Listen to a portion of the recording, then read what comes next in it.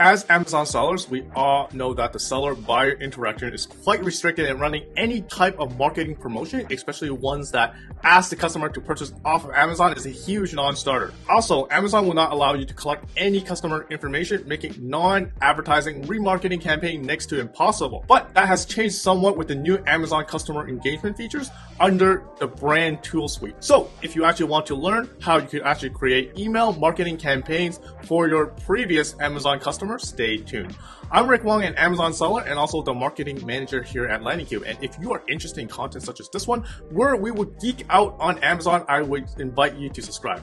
Okay, in the online business, there's this old saying that money is made in the email list. That is fundamentally very correct. That includes in the Amazon selling space as well.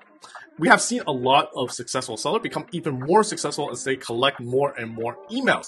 If they have a direct line of communication, aka an email from a previous customer, it allows them to do one of three things. One, launch a new product. Two, generate additional reviews. And three, also allow them to re-rank their existing products using any promotion that they can use for that re-rank campaign. But unfortunately on Amazon, you cannot create marketing campaigns directly. But what you can do is to create a customer engagement campaign that allows you to create an email marketing campaign within the Amazon platform itself for different types of audience that had engaged with your brand in the past. So let's get right into how we actually do it.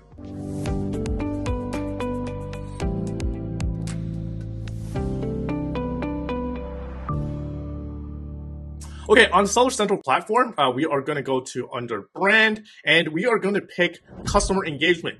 And before I go into the actual screen itself, I just want to mention that this particular feature or the tools under the brand features requires you to be brand registered. So that means that you have to register your logo or trademark with intellectual property agents in your whatever country that you're registered with. For US, that would be USPTO. And a lot of times it could take up to 6 months. So if anyone haven't got their brand registered, please allocate that length of time if you want to actually use the brand functions. Okay, so let's go into the customer engagement. Okay, once we get into the actual customer engagement screen, we can see all the previous metrics that you have created, all the campaigns that you have created previously. I tried this once before. It didn't work out too well. I think I did this when it was very early on, and I think I didn't really select the right product. So you can see my open rate is like 0 and email delivery 0. So I'm going to actually try it again. I really should have done this a bit more, test this feature a little more, but, better late than never. So I'm going to create a new campaign on the fly.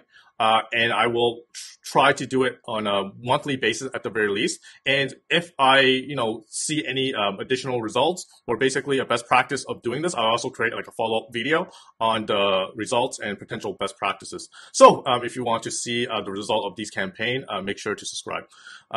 Okay, so how you do this, you can select a brand. Okay, so you select your brand and then there's two campaigns that you could actually use for the customer engagement features. One is market product. So this would allow you to highlight 5 products in your email campaign and promote a promotion. So basically, if you have any special promotion that's going on, you can actually promote it. For example, recently it would be Father's Day, or it could be like a Cyber Monday promotion or like a Black Friday promotion, right? These special promotions you could promote using this feature as well. So for me, I don't have any special promotion going on, so I'm going to do market a product, which I think would be a very good one to use if you're actually launching a new product. And then there's 4 potential audience type that I could choose, but right now I can only choose the brand followers, right? These ones, it says that I'm not currently eligible. So let's check the eligibility requirements for these audience. So that would be here. So you can see to be eligible for these tailored audience, you need to send at least 10 or more customer engagement campaigns with at least 1,000 total emails sent over the last 10 campaigns. So for me, I need to actually create at the very least 10 of these campaigns before I have the availability of these other audiences. So let's just select the brand followers for now. So I'm pretty sure audience that's watching this video is probably one that is kind of new to this feature and probably would also have the same selection type that I see right now. So let's go to next. Okay, so the ASIN that we're going to use is this product right here. right? And then submit. Okay, so I select this product and then add product. Again, you could also add up to 5, right? You could add like multiple ASINs. So supporting ASIN, I'm guessing that is like the 4 additional ASIN that you can add. Let's just do this like particular product for now. Okay, so the next part, you're gonna select all image or subject to approval. Okay, I'm gonna select this one right here as my main image, and then the next delivery campaign window, and then that would be this one right here. I'm gonna say the earliest I could do. So today is like the 4th. I guess like the ones I could send is like 10. So I'm going to select the 10. And then campaign title. Again, this is not the title of the subject header of your email campaign. This is just for you only. So July 4th, marketing products.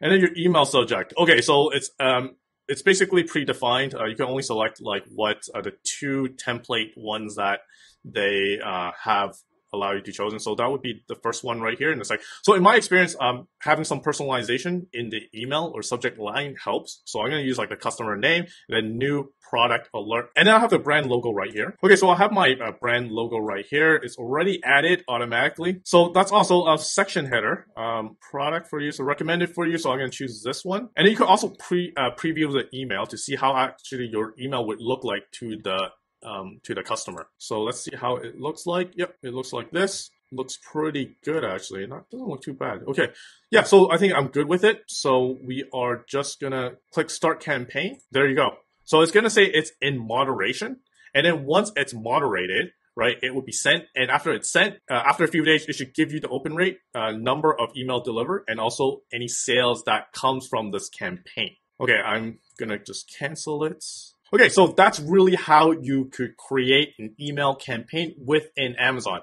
Again, as you can see, I only used this once before. I haven't used this function as much as I should myself, but it is easy and a free way to really get some additional exposure to the relevant audience. I believe it could work well in situations where, number 1, you're launching a new product, and number 2, you have some special promo coming up, such as I mentioned, Cyber Monday or Prime Day that is coming up next month. Lastly, to end this video off, if you're looking to actually collect emails to build your audience off of Amazon, check out LandingCube. We are an Amazon selling specific landing page builder for your off Amazon marketing, such as Google, Facebook, TikTok ads, and also Reddit ads. It also acts as a funnel for your product inserts as well. Sign up now for a 21-day trial in the link below. And until the next video drop, happy selling.